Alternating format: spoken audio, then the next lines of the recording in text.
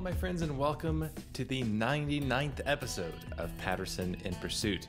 You guys are in for a treat. This is part 2 of my discussion with Dr. Bernardo Kastrup.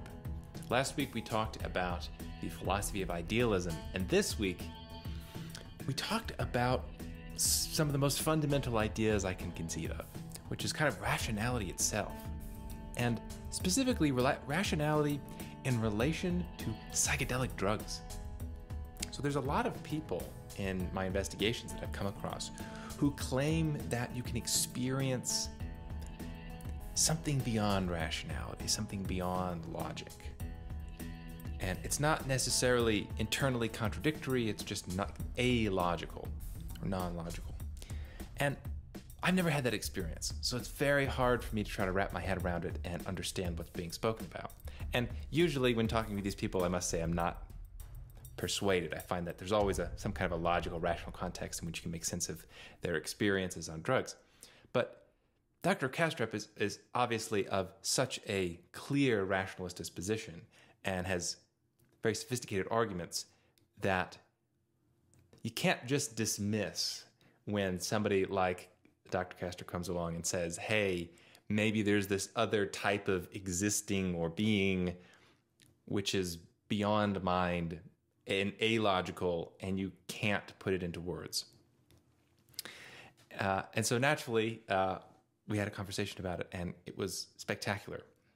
Really, both part 1 and part 2 are some of my favorite conversations I've had with anybody on the show. And it's interesting. I feel like I'm talking to somebody who's experienced something that I kind of accept that I can't grasp because I haven't had the experience. I see I'm not going to be able to get it, maybe until I try my hand at psychedelics eventually. But nonetheless, it's still a fascinating conversation. And if any of you have been following my work or you read my short book on logic, it's called Square One, The Foundations of Knowledge. I place logic on the highest pedestal. I think it's literally metaphysically inescapable, the laws of identity and non-contradiction. And I even claim that I'm certain about it. It must be that logic and existence are inseparable. That is the thesis of my book. That's the fundamentals of my worldview, and everything. The worldview I'm building is built on that assumption. And here comes Bernardo. I don't know if challenging the assumption is correct, but maybe saying that assumption is incomplete. And maybe there's something more than that. Our conversation kind of mimics a multi-millennia long conversation that's been happening in philosophy about the role of theory versus the role of experience in trying to get at the real nature of the world. Is it the case that theory has the final say, or is it the case that experience has the final say? I think historically speaking, experience has trumped theory. And I think that's because people's theories are way, way, way too dogmatic. And as we talk about at the beginning of this interview, what consistently happens throughout history is that there's a orthodox theory that's ossified and people believe it's definitely true in the way the world works. Then there's some experiences that are outside of the theory and everybody says those experiences are impossible. Or somebody comes along with a new theory like Newton's theories of physics. And they say, this is magic, this is nonsense and superstition, this is impossible because we know the truth because of our theories. And then given enough time, people realize, oh, these ideas or experiences that we thought were magic and superstition turned out to be pretty good and maybe better than the existing paradigm. So 99% of cases, I side with experience. But I admit there's 3 theoretical assumptions that I just can't shake. It's just the laws of identity and non-contradiction and this relationship between logic and existence. I can't conceive that those are incorrect. And so that's why this conversation is so valuable for me, and I'm sure it will be for listeners of this show. You can find my guest's work at bernardokastrup.com. I will have a link to his dissertation and some of his books and his website at the show notes page this week, which is steve-patterson.com/99. I still am of the rationalistic mentality where I don't see logic having to be revised I should say, definitely not the law of identity and non-contradiction. The excluded middle can get into like the philosophy of language and what does it mean to say the present king of France is bald. Does that have ontological import? So I agree. And there's some interesting history here with the philosophy of mathematics, as I know you know. But I don't think there's any reason that these things can't be like perfectly understood in the context of our own reason. I just think people are really, really, really, really bad at reasoning, and they're not being honest with themselves. I have to start methodologically with what I know, and I have to start with my experience and my consciousness. I think that's the most rational thing to do. Oh, there's a lot to comment here. Let me just make it's not where I want to get, but I just want to say quickly one thing. Magic was never a taboo in science or physicalism. Science has embraced magic since its inception. When Newton proposed the law of gravitation, that two bodies would attract each other at a distance without any contact or any necessarily medium between, that was magic. And actually the French stuck to the opinion that this was magic and ridiculous for decades after Newton proposed it. So it's not magic anymore once we review our unexamined assumptions, so to say. Once we review them and we get habituated to something, our sense of plausibility changes, and then it's not magic anymore. It's just a postulate about something that is inherent and fundamental in nature. Right. But that postulate keeps changing. I mean, there was a time we thought that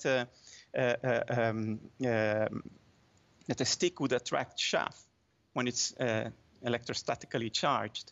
That attraction would be because an invisible medium, an elastic medium, would connect the chaff to the thing that attracts it, like a comb, and that elastic medium would pull the chaff. And that was accepted theory for a long time in the Middle Ages. It was very reasonable. It was accepted for all the same reasons that we accept multiverse cosmologists today. Kuhn wrote about it in the Structure of Scientific Revolutions in 1969, I believe. He explained, this magic was never a taboo in science. What is taboo in science is meaning. The moment you say there is a meaning to say, now you're out of the club. You just signed, you just signed your excommunication certificate. You are out of here. Yeah. Meaning is not acceptable. That is the unexamined major prejudice in science. It is this prejudice against meaning. I mean, I'm not saying that there should be meaning. I don't know. Right. I have no fucking clue whether there is meaning. I suspect there is. I think there is. But I don't know that there is.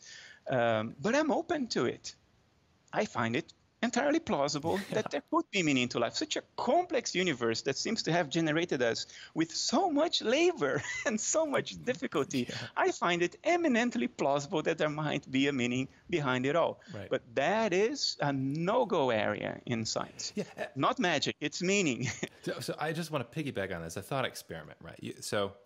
We're in the mindset of modern scientists, and the only thing we're describing is the operation of the physical phenomena, physical machinery. And then somebody comes along for the first time and posits consciousness. So you'd be like, that is the most absurd, that literally is it's like two category mistakes. That does not make sense within the concept of physicalism. And it's like, okay, that might be true, but it's a given. That's actually the world in which we live. Yeah. So continue. We are trying to reduce consciousness to an abstraction of consciousness. Yeah. We are chasing our tails at light speed, hoping we will catch it at some point. We will never reduce consciousness to a conceptual abstraction of consciousness. In other words, matter. But anyway, back to logic. I live in the world of rationalism.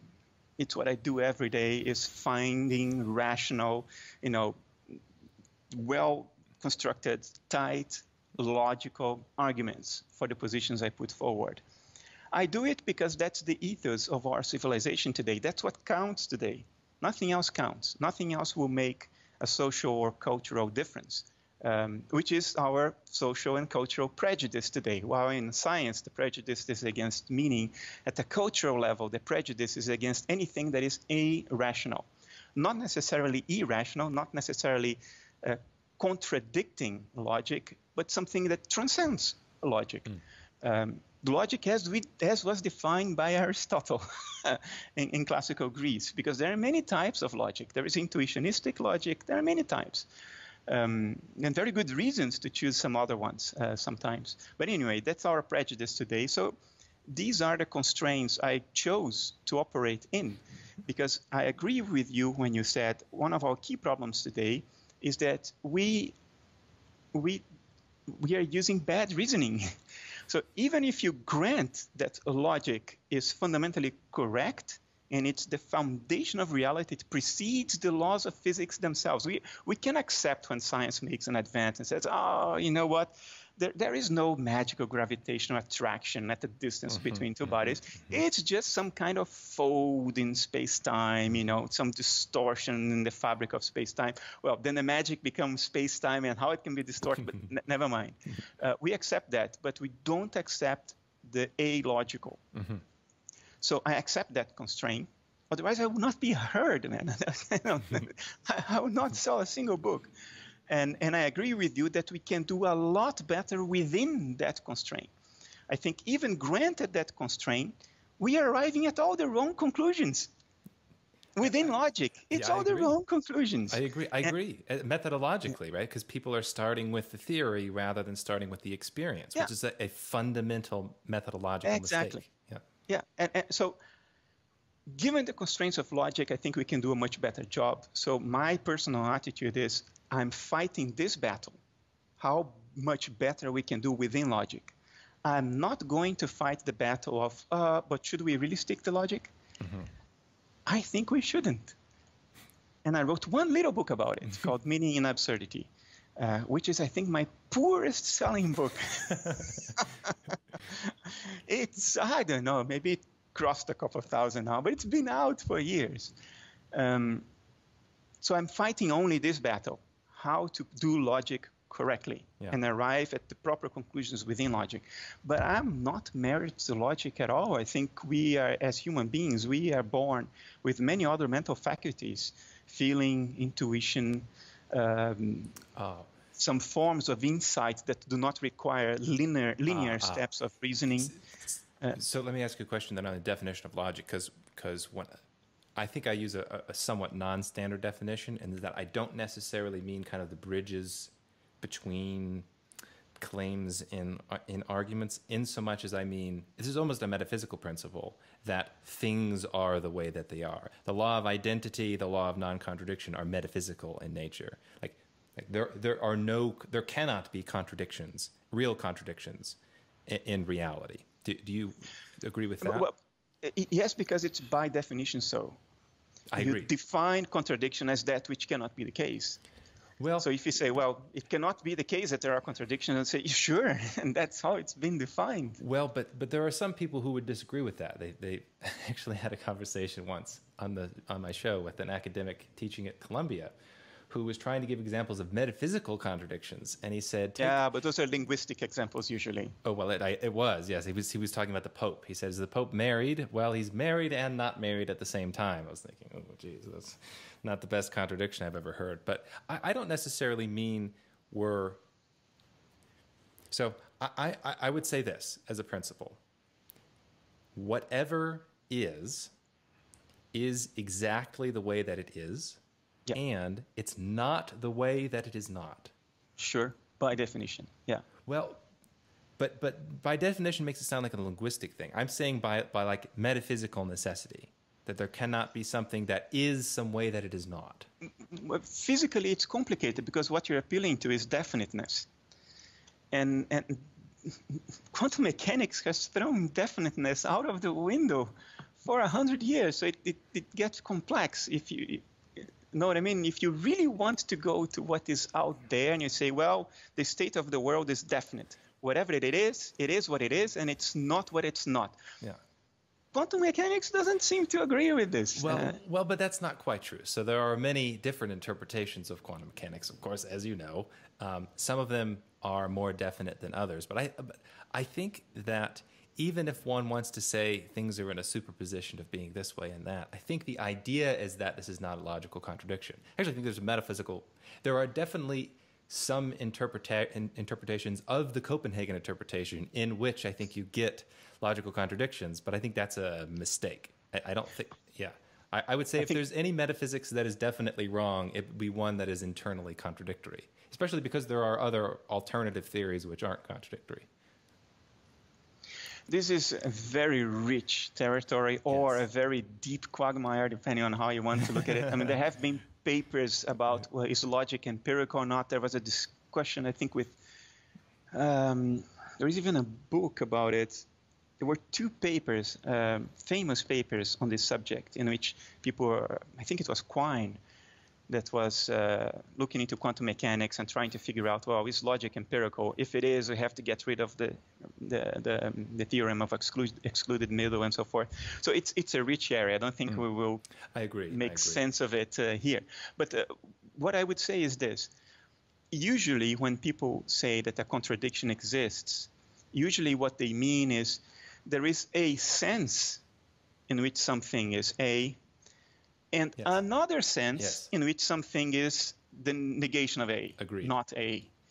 They don't mean that it's A and not A. Right. There is a sense in which it's A, and there is a sense in which it's not A. Particularly psychologists, this is what they do.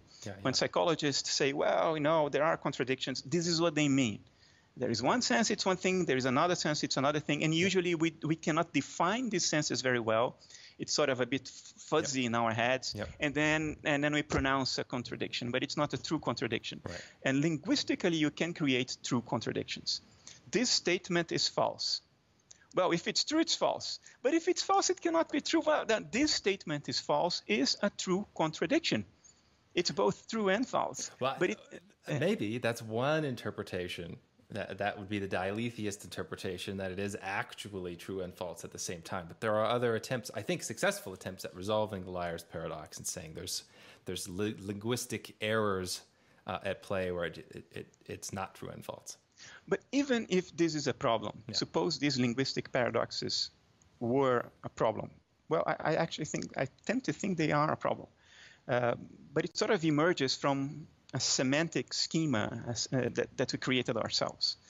I think this translates or can get projected onto the world at large insofar as the world at large is a story we tell ourselves in language. Because when we talk about the world at large, we are not talking about sense pixels, bundles of sense data, as Kant put it. We overlay a narrative on it. We split it into objects, into certain relationships between objects. You know, we apply syntactics and semantics to it, and then we replace sense data with a narrative. That's how human cognition works. Psychologists have known this already for a few decades now. We don't see the world as it is. We overlay a narrative on it, and then if linguistic contradictions truly exist, then we are overlaying those contradictions onto the world insofar as the world is that narrative we create. Right. You see where I'm going with this? Right. But in terms of like in terms of the mind, the universal experience, in every way that it is only in the way that it is, and it is no way in which it isn't.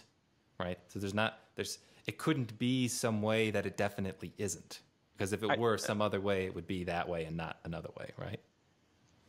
In terms of definitions, you're obviously correct, but I'm still resisting moving beyond. I know what you're saying. So you think that there could be an experience of a type that is not how it is?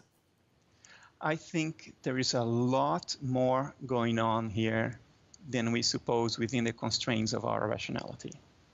Yeah, and a lot of it is filtered out as a natural cognitive mechanism because it cannot be accommodated within our internal narrative. So it's not that it could be this way and that way, like a plurality of ways. It's that literally in the sense that it is some way, it is not that way? By insisting on framing the problem as you are framing, which I can completely relate with. Yeah. But by your very insisting on this framing of the problem, you are already acquiescing to human rationality. That is Do you true. understand? Do you see what I mean? Yes. I guess I have a hard time grasping anything else. Because I feel like to put the only constraints on the universe being like, it is the way that it is still pretty generous. I mean, you can have all kinds of remarkable things, all kinds of experiences, even if we take the idealist approach, all kinds of textured and nuanced experiences. But I really have no way of understanding what it would even mean to say that something could be the way that it is and not the way that it is at the same time. It can't if you frame the problem as you are framing. Well, how's the other way to do it? What do you... Yeah. This framing of a problem is a dynamics in your rationality. You see, I can completely relate to the difficulty of making, because now we are asking mind to abstract away from its own boundaries, and it's very difficult to do that. You can only do that if you have a experiential reference beyond those boundaries. And that experiential reference is not something that you can come to through steps of reasoning. Okay. You either have had it or you haven't had it, if you know what I mean. And so, only with this Archimedean point outside reason can you understand what I mean when I say that your very framing of the problem already incurs in the very thing whose validity we are questioning. Well, and this is why I find within the rationality paradigm so compelling, is because I think it's inescapable. It's a thing like as soon as anything is said, you're within this paradigm. Yeah. And I haven't had the experience of anything outside of it. I've had a remarkable experience of falling in love with my wife. Was the most amazing experience I ever had. Totally logical, though. Yeah. Look, I think this is a very sophisticated problem we are discussing now. I think the moment we get as a culture, as a society, to the point where this becomes the problem that needs to be discussed, that will mean that we will have already solved so many problems that are still ahead of us, that I will be so happy the moment the discussion we are having now would become the key discussion to have at a cultural level. I think we are way behind it. I think there's a lot more basic stuff that needs to be sorted, a lot more things that need to be seen for the foolishness they are within the boundaries of logic and rationality. I completely agree. So the moment we sort our house of reason and we put it in good order, and we eliminate the insanities that still reign supreme in our culture today, then we can have this discussion. I don't think it's going to happen in my lifetime, but you and I are sensing something here, and I think there are more people who are sensing it. It's not part of our collective consciousness. It's not part of the cultural debate. It's something that we didn't create language yet to capture in a way that does justice to it. We don't have the conceptual arsenal to corral it in statements, if you know what I mean. Well, so you have this experience, and I've had lots of conversations with people who have this type of experience, but I haven't. So I totally grant that there are experiences like this that people happen to people and they report them, but I kind of view it as you've seen a color that I haven't. And I'm very curious about this. It's like you're an astronaut and you've been to a planet that I don't even know where it is. I've never even seen it on the map. But I do want to ask you just a couple of questions on this. I know I appreciate you being so generous with your time. This is really enjoyable, though. Yeah, I'm having fun too. Okay, so on that though, you've had this experience that you say, let's say it's outside of the general parameters of logic as we normally conceive of them. So now looking in on the logical paradigm, you see that as being flawed or limited. No, limited, incomplete, yeah. So within the system, though, it still is correct. It's just that it's not it's not an entire metaphysics. Maybe there's a type Correct. of existence outside of it. Yes, it's an internally coherent system that is very useful and correct for everything that is amenable to it. But not everything is amenable to being framed according to that system. What isn't, though? I mean, I know language is not going to... I get that, but you have to understand my curiosity here. It's like, well... I have a friend... because you see, I made a conscious choice to fight the fight of reason, and not any other fight. Right. But there is a side of my life that is not governed by reason. It's becoming increasingly a smaller and smaller part of my life, as all the balls in the air that I'm trying to keep now sort of grab my skills and channel them all into reasoning. But there is another side to my life, and this friend of mine relates to me only insofar as that other side of my life goes. He can't relate to all the reasoning side of my life. And I think I can name him, Rupert Spira. He's a non-duality teacher. And he watched my PhD defense.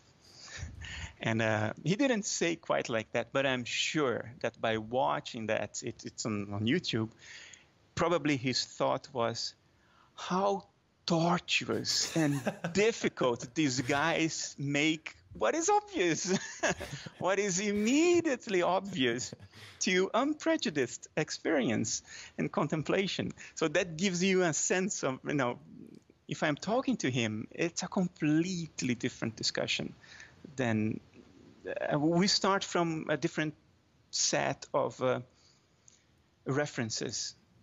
Mutually acknowledged starting points, so to say. So let me ask you. So this is to think a lot about the law of identity. Is it the case that what you're describing is some type of existence or experience in which the law of identity doesn't apply to anything because there aren't things? So it's like, A would still be A, but there isn't any A. Yeah, I'm tempted to follow you down this road, but the moment I do that, I acknowledge the framing of the situation in a way that I cannot acknowledge because it would defeat the very point in contention. It's something you knew when you were a kid and before you knew how to speak. It was the reality you knew. It was all you had. It was what was given to you before you replaced the world with a logical narrative. But I don't have a memory of it, because when I think back of my... No, you do have that memory. You cannot ordinarily access it. Okay. But if one day you do, fuck, I always knew this. I've always known this. I've never forgotten. It was there at a subliminal level that I couldn't access by just indexing and saying, okay, now I'm going to retrieve those contents. No, that's not how it goes. But it was always there, obfuscated by your ordinary life. But it was always there. It never went. It's just right under your nose. It's closer to you than you can imagine. It's so close to you that you can't see it. How do you see it then? Is this, I mean, obviously psychedelics are one way to do it. Is there another way that people can see the thing that's right there? Spiritual paths never worked for me. Not that I really tried seriously, because I never had the disposition, the character. It can happen spontaneously. It has happened to me spontaneously a couple of times. Actually, maybe more than a couple of times. But it's very elusive. It's like trying to remember a dream just after you wake up, and it escapes through your fingers. You just remember that you did remember the dream, but you no longer remember the dream. Know what I mean?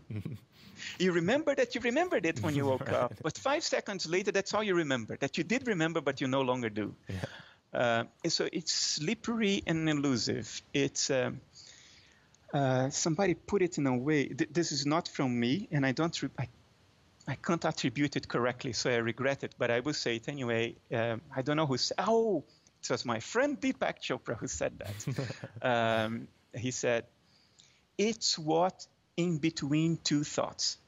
It's the gap between two thoughts. That's what it is. And I think he pinned it down. I mean, people criticize him a lot for what they claim is word salad, incomprehensible jumbos of things. There is a difference between something that is truly incomprehensible because it makes no sense, and something that simply you don't comprehend. Right. And I think his critics tend to mix these two things. The fact that they can't comprehend it, that they can't relate to it, right. Doesn't mean that it's a word salad. But this is the boat that I'm in, because I think, okay, between two thoughts. It's in the space between two thoughts, you will find it. But I do that and I go, okay, it's just experience. No, but you see, if you say, now I'm going to do it, well, it's gone. The moment you do that, it's gone. You can catch it. Do you take naps in the afternoon? Yeah, when I can. So you can catch it when you're about to fall asleep in an afternoon nap, or just after you wake up from an afternoon nap. In that space when you're not asleep, but you're not quite awake. You can catch it there. Isn't it just consciousness, though? It just seems like a state of consciousness. Everything is a state of consciousness. There's nothing that is not like a logical state of consciousness. Just seems to be another moment. If you apply your reasoning to it, you will miss it by definition. And now I may sound like I'm talking complete nonsense here, which, of course, it is. It is nonsense because it is not sense. That's the very point. And it's not my mission, It's not what I propose myself to do. I'm not the guy who is going to teach you to meditate and find these subliminal states of mind and try to wrap your hands around something that is so elusive that if you try to grab it, it just slips between you. I'm not the guy who is going to go down that path. I'm the guy who is going to argue on the basis of parsimony, logic, and empirical adequacy that physicalism is bullshit, right, and that we need a better ontology to guide our culture. But I will not deny that these other thing is also part of my life. I wrote one book about it that was ignored. That's solemnly ignored. I'm definitely going to have to get a copy of that book because this is so interesting. Because I wrote a little book as well on, I suppose, on the topic from the opposite direction, where the kind of the thesis of the book is that logic and existence are inseparable, and it has to be that way, and it literally couldn't be any other way. So and I claim certainty about it too. So this is this puzzle that what I found is in talking with people about these types of experiences, pretty much without exception, it can all be still within the parameters of the law of identity. Experience is however it was, and it wasn't how it wasn't. But maybe that's a framing mistake. So my curiosity is piqued. If I go down this path with you of thinking about it, I completely concur with you. It's inevitable to concur with you. If I think about it, if I reason about it, I will concur with you. And it's a matter. I mean, that book I wrote is already a compromise because I try to undermine the system from within. So I still frame the problem according to reason. And I try to undermine reason from within, like Godel undermined mathematical logic from within by using, theorems and all that formulation. So that's what I tried to do in the book. So it's already a compromise from the get-go, because something that is not a compromise can't be written. It can only be caught in the act, and it's very elusive. You can't induce it.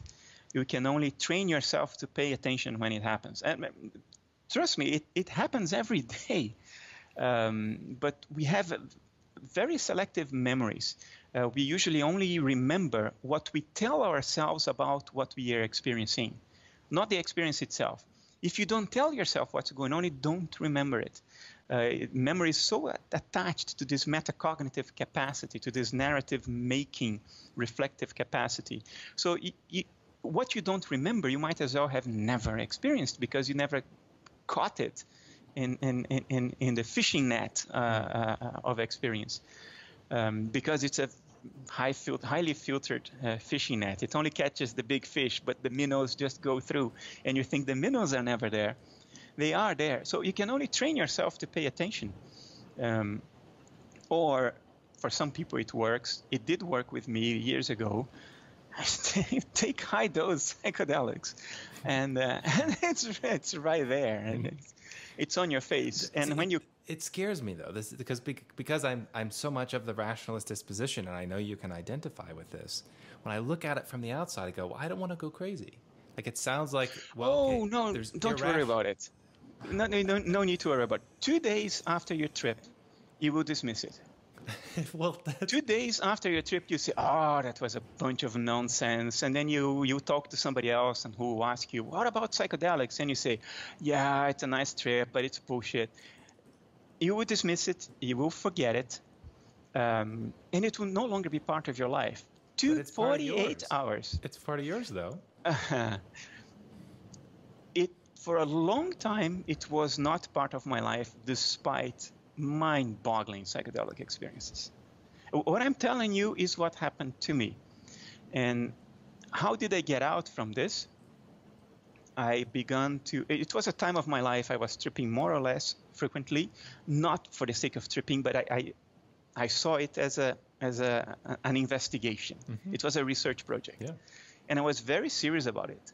Before I started, I did all kinds of health checks to make sure that my heart, my liver were okay. And I studied all the literature, and I'm very methodical about it. And I would have mind-boggling trips, and I would dismiss 2 days later. And then 3 months on, I would do it again, and I would think, oh, what an idiot I was having dismissed it previous time. I missed something, I forgot something, but now I know that there is this ineffable thing that I can't talk about. It's there. And then 48 hours later, no, it's not really there, because, the more time passes, the more perspective I get. Uh-huh. So it's more reliable what I think now than what I thought 12 hours after the trip.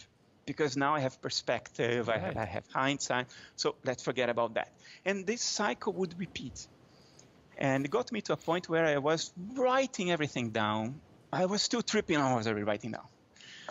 I still couldn't see the screen well, things were shifting out of focus, and I was writing everything down, trying to capture that elusive fish, those minnows that go through your net, but very, very important minnows. And after 2 years, it has stayed. Now it stays with me.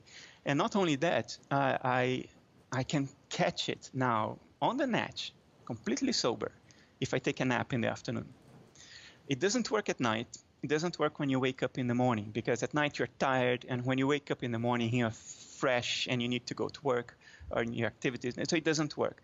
But an afternoon nap on a Sunday, when the weather is fine, you're in a good state of mind, nothing's pressing on you, you don't have immediate concerns, you don't have anxieties, everything seems to be okay, and you take that afternoon nap, I can catch it now. Because I smooth the path, if you know what I mean. I explored the space frequently enough that I can recognize it. No. And that gives you reinforcement. So I no longer fall for the story of, only now what I know now is what is reliable, because after that, no, I was drugged. I was on drugs. How can I rely on what I thought then? I was on drugs. I don't have that problem anymore. I know I'm on drugs right now. It's called serotonin. Drugs mediate our thought processes. Psychedelics are not. And by the way, there's DMT, the most powerful psychedelic known. It's in the human body. It's naturally. It occurs naturally in the human body. I think there is a very recent result. It is manufactured by the human body. It doesn't come only from diet. So our physiology manufactures it. So these are neurotransmitter replacements. Effectively, they are neurotransmitters. And thought is mediated by neurotransmitters right now. If there weren't drugs in my brain right now, I wouldn't be thinking. So I'm talking around it because there is no other way to talk about it, if you know what I mean. I can only talk around it. But the conclusion is, I am at a point now where I no longer dismiss it. Through insistence and skepticism about my own conclusions. So I was skeptical of my conclusion of saying, well, I can only rely on what I think now, not what I thought then, because I was on drugs. I started questioning that too. So if you start questioning everything, it becomes a recursive process. First you think, well, I'll go nuts because there's nothing I can trust. But eventually it sort of settles down, not because of an exercise of logic. It's like something within you matures. There is a foundation that underlines your rational processes and that organizes your impetus. So do you... I'm sure that you've seen, though, people who are psychedelic enthusiasts that really do seem to lose it. That seems to be a phenomenon that happens. Yeah. And by the way, I don't think psychedelics are a panacea. I think one has to be very skeptical of what people call psychedelic gnosis, because people come back from trips thinking, oh, the world will end in 2053, and aliens from the Pleiades have talked to me and have told me the truth. I think one has to be very skeptical and careful about that. The content of the psychedelic trip is not reliable. I have this theory that the prime directive of mind is to deceive itself. It is what mind does. It is the foundational activity of mind is to tirelessly attempt to deceive itself. It's what it does. It's the metaphysical property of mind. It's inherent, innate. So in a psychedelic trip, that's what mind is doing. It's trying to find every possible way to deceive itself, because that's what creates reality. Self-deception is the engine of reality. If there were none, this would all disappear. Don't ask me to logically explain this. I'm not going to go there. I'm just sharing with you the things that I think but can't defend, can't argue. So my only experience with mind-altering drugs is marijuana.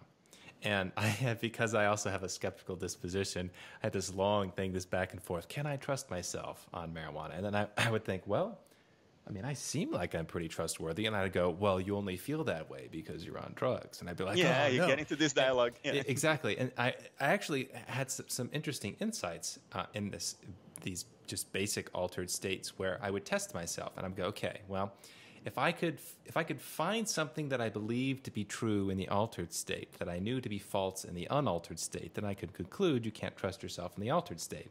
And what I chose was logic. Can there be a square circle? And I remember this pattern of reasoning because it was so unique. I was thinking, okay, can there be a square circle? And my usual state of mind was, no, absolutely not. These are two completely different things. And I remember hesitating when I was on marijuana, and then I started worrying. I was like, oh, crap, I went crazy. But what happened was I thought, okay, well, they are not identical things, but they're similar in 99% of ways. They're both, like I drew it on a piece of paper. I was like, okay, well, it's a pencil drawing on the paper that has a particular shape that I wrote with a particular intention that are generally the same size. And yeah, I guess the shape is a little bit different, but really they're more similar than they are different.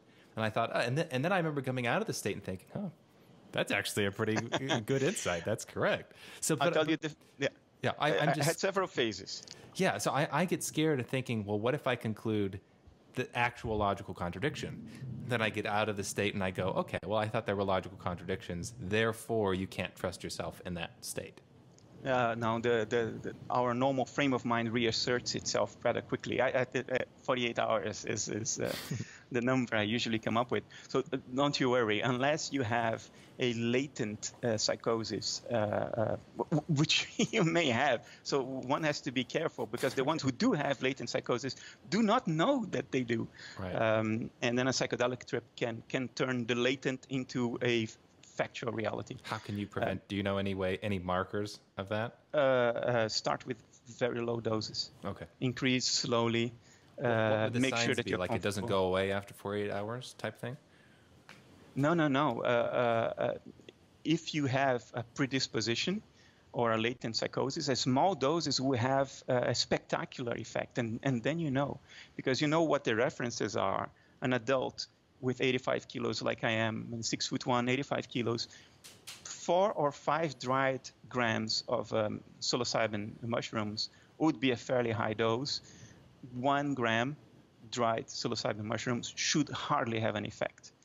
So if you start with 0.75 gram and you have a major trip, now you know you have to be extra careful. Now, okay, so I don't know much about the details of this, and I'm sure actually my audience will appreciate this because I know there are a lot of psychedelic explorers that listen. So is the predisposition towards psychosis, is that just purely a sensitivity towards the drug? So like you could get the same effects with a smaller amount? And if that's the case, does that mean that the worry is people with psychosis will have brain damage because it's as if they took a bucket of psychedelics?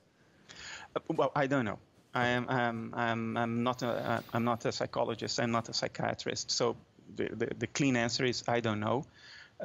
My philosophical view of what a psychosis means, it's not necessarily our minds are set up by certain cultural conventions to start from certain assumptions and think according to certain patterns. And somebody who is psychotic, so-called psychotic, is somebody who does not start from those assumptions and who does not think according to those culturally accepted patterns. In other words, is just a different person. Oh. I don't necessarily see that as a bad thing unless it becomes dysfunctional and not conducive to life, which unfortunately often is the case, and then it should be treated as a condition that requires help, somebody who requires help. So you don't think they're actually going crazy? It's just something like their beliefs have fundamentally changed at such a level that they're going to be seen by people in normal culture as crazy, despite them not being. Oh, interesting. Yeah, and in other cultures they would become shamans or healers. In our culture, we lock them up. Interesting. So I'm not really a spokesperson for psychedelics because I'm very cautious about that, as I just try to illustrate. At the same time, I will not deny what they've done for me. I hardly use them. I think last time I used them was years ago. But they've helped me a lot open up to spaces of thought, spaces of insight is a better word, that I didn't even suspect existed before. And what I wanted to get back to on that point of psychedelic trips being, psychedelic gnosis being so unreliable is the following. I think the message of a psychedelic trip is totally unreliable. Whatever the psychedelic told you is going on or has happened in history, you should take that with a whole bag of salt, with the ocean of salt. It is most likely not true because mind is always trying to deceive itself. That's my pet theory. But in the process of paying attention to how mind is trying to deceive itself, in other words, if you can split itself and observe all the ways, especially during a trip, because then it's amplified. It's happening in normal life as well, but it's not amplified, so we miss it. But in a psychedelic trip, it's amplified. If you observe all the ways in which you're trying to deceive yourself, all the subtle techniques, and there are many. There is a technique of skepticism, I call it. It's when you're skeptical about point A. So if the trip told you A is true, and you go like, bullshit, I don't believe that. And then you fall on to B. And actually, the trip is trying to convince you about B. And A is how to say, there is a military term. It's a ruse. It's a deflection maneuver. It's to take your eye off the ball, if you know what I mean. And then you apply all of your skepticism towards A, and you open up to B. and you fall back on B because I am skeptical, so being B. But B is the deception. Know what I mean? So, well, B is the deception, or B is what the B is the way mind is trying to deceive itself, and A is a distraction maneuver to take your eye off the ball. You'll not be critical of B. You'll be critical of A. Right. There's a name for that. I'm missing. Well, so go ahead. So what I'm trying to say is the following: if you pay attention to all these maneuvers, you can do that right now. It's much more difficult, but you can do that right now. If you pay attention to all these self-deceiving maneuvers, at some point, you start realizing how logic is one of these maneuvers. This is what I've been trying to convey to you for the past half hour, and it's so difficult, it took that long. So the value of a psychedelic trip for me is not in the noses, is not in the A or B or C. I don't trust any of them. What it gives me is it amplifies this process of self-deception and speeds it up in a way like when you speed up the image of a flower opening up. Mm-hmm. If you look at the flower in real time, you see nothing. But if you speed it up, you see it. So a psychedelic trip amplifies and speeds it up. So you can catch it in the act. You can catch how your mind is deceiving itself in the act. And once you get used to it, it has unfathomable reach. It starts making you question the narrative you tell yourself right now. And eventually it gives you this Archimedean point outside logic, because you've seen how your trust in logic evolves. You see that mechanism, you see it working. Your commitment to logic, where does that come from? You see the steps, know what I mean? Mm-hmm. They get blown up and amplified and sped up, so you see them moving. And you go, gosh, that's how I am buying into logic. It doesn't mean that it's untrue. That's not what I'm saying. What I'm saying is, you see the mechanism behind it. And once you see that mechanism, that's the Archimedean point that allows you to understand that when you frame the problem in a logical way, you are already buying into that mechanism. So the deception already caught you. You're saying like mind itself is a deception? I'm saying that. So like there's the experience, and the thinking thing that is experience is a deception. Yes. I wrote a book about that. Not meaning absurdity. Well, there's a sense in which I can more than allegory. I like it is a mental process, which seems to be like a progression of mental states, but mind creates experience by deceiving itself. I cannot argue this according to the analytic school of philosophy. I can argue this according to the Continental School, which I tried to do in More Than Allegory. It's a book overtly about religious myths, but it's actually about life, the universe, and everything. And in that book, I try to make more or less the case I try to make to you now, which is reality is created by an extraordinarily subtle process of self-deception. And when you catch it at work, which is easier with psychedelics, but you can catch it at work when you wake up from a nap in an afternoon, you see it, but you can't frame it, because to frame it, I'm already buying into it. Now, but isn't there a sense in which there's got to be some type of a meta understanding at play here? Like even if you see the machinery involved and you go, okay, this is the thinking thing that the mind that consciousness does, but you still understand that. So it's like even in the psychedelic state, or coming out of the psychedelic state, you think, okay, I can't trust these experiences in a literal way, but doesn't that still imply there's still a kind of a meta evaluation taking place? Yes, but it's not a meta evaluation, it's a meta observation or a meta insight. The moment you try to tell yourself what that is, you already put words in it, you already dressed it in logic, boom, you already got caught in the scheme, you already got caught in the deception. So is there a meta process? Yes, there is a meta process, but it's not a reasoning process. It's a process of observation. You see it. You just see it. You cannot tell yourself what it is that you are seeing. So this is so awesome. This kind of, I sense that there's something here, both just through the practice of philosophy. I try to make a very rigorous philosophy, and in doing so, it's kind of destroyed a bunch of normal concepts that people have, and I see there's a lot of truth to be found here.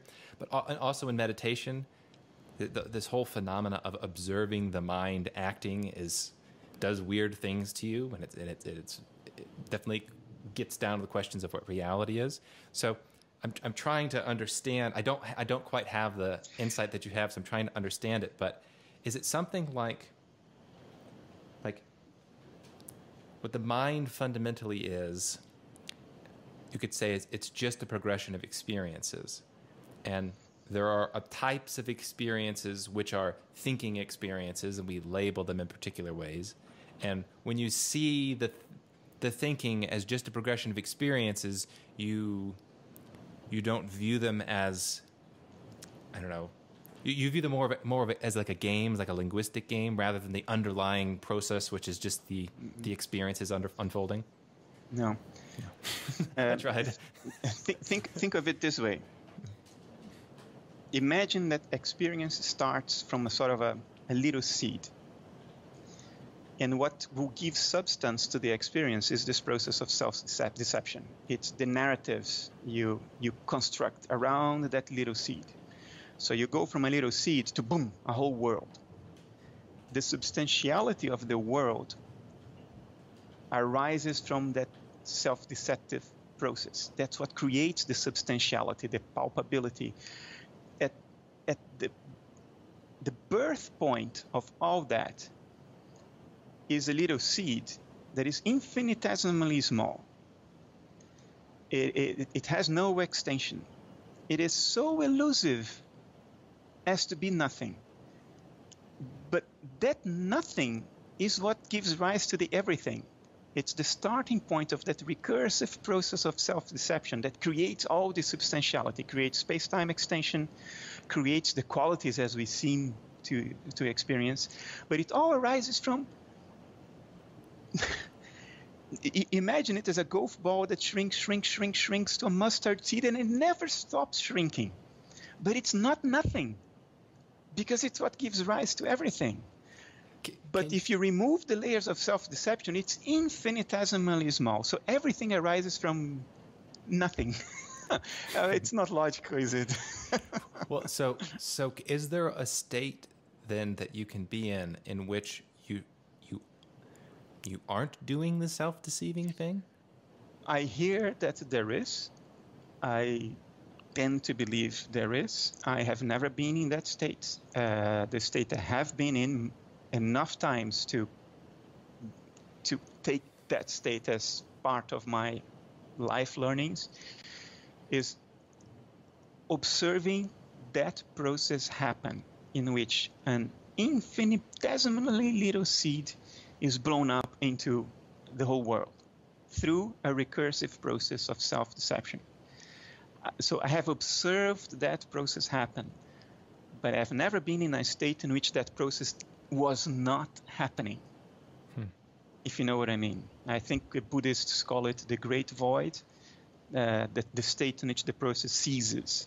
I've never been in that state, but I have had the privilege, the grace, as Christians would call it, the grace of seeing the process happen, and catching that elusive thing happening. That I have had, both in a trip and on the Natch. It's very elusive. It's like a fraction of a second. When you think, oh, I got one, gone. Well, that's a wonderful note to end on. I mean, this has been an awesome conversation. I think I'm going to break this into 2 interviews. I think we'll do one on the dissertation, and then we talk for a while on the rationality and psychedelics. I think I'm just going to make two episodes, because that was just Sounds so good. I'm so curious about these things too. It's like the only thing I can relate to in this is I had a love experience that really changed my life, and I realized, oh, this is essentially the meaning of life, or I would say the highest state of human existence is the loving state. And I had this experience, and I talk about it, and I try to put it in context of rational philosophy. I don't think there's anything irrational about it. But when I'm talking to people who haven't had this experience, it's like there is no way to understand what I'm talking about unless you've had the experience. And I remember this, this sticks in my craw because when I was growing up, I grew up Christian evangelical, and I used to have arguments with pastors, and I really didn't like a lot of the things they were saying, and I was doing the philosophy thing. And they would say, Steve, someday you're just going to get it. You're going to understand, and you're just going to get it. And I thought at the time, that's a cop-out.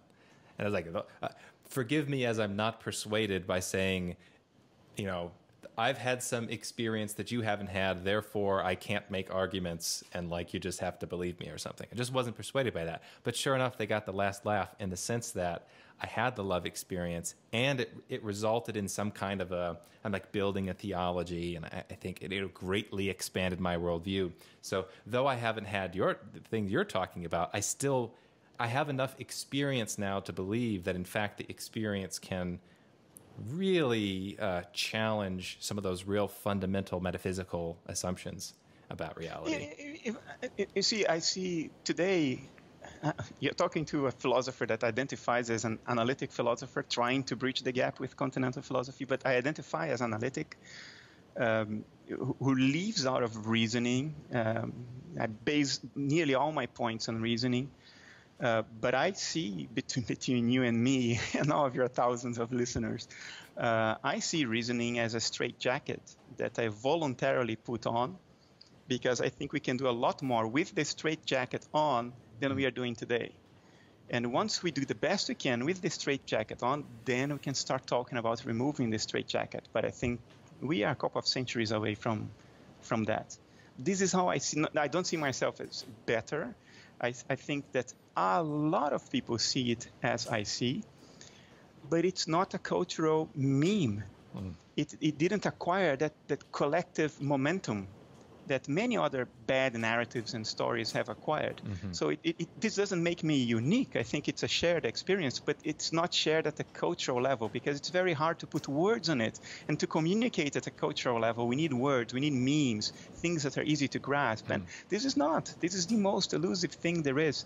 So I think we are maybe 2 centuries away from even starting to have the question posed, if you know what I mean.